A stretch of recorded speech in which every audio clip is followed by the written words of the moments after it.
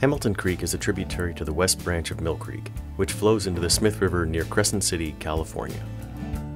We are in Hamilton Creek, which is a tributary of Mill Creek. We're currently upstream of a barrier that's currently being removed on Picnic Road.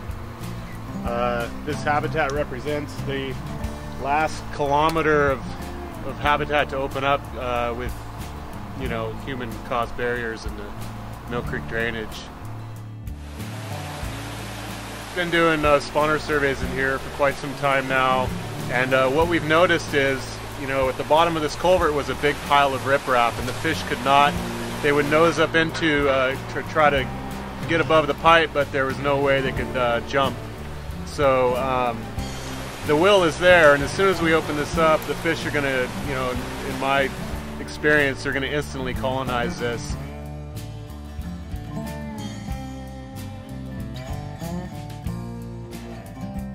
You should be able to hear behind me.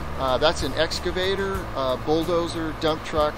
We are removing thousands of cubic yards of material over an 8-foot high culvert. And we're opening up access on this incredibly important coho spawning tributary.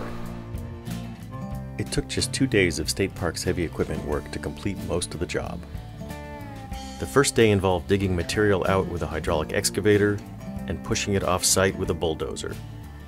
2 dump trucks hauled the material away to a safe storage site. On the second day, a few juvenile fish near the culvert site were removed by biologists from the California Department of Fish and Wildlife. Water was diverted around the construction site. All of this work was done with State Park's equipment and equipment operators.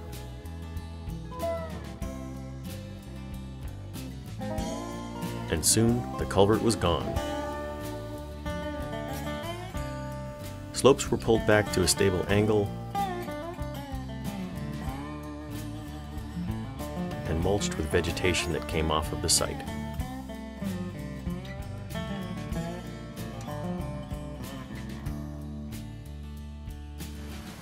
Exactly 3 months later, after some heavy rains, the stream channel looked completely different. Now, for the first time in decades, the channel was passable to salmon and trout. Salmon were observed all the way to the base of a natural beaver dam located a few thousand feet above the old culvert. Mill Creek is home to Chinook and coho salmon, as well as steelhead and cutthroat trout. In fact, it has the highest densities of spawning coho salmon in the entire Smith River watershed.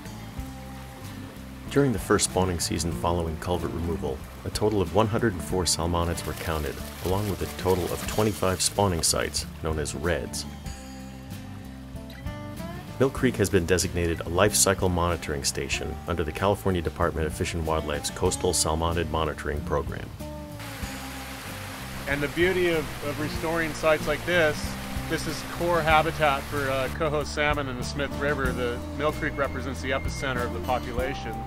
When you open this up, you're going to increase carrying capacity instantly, which is how we recover fish populations.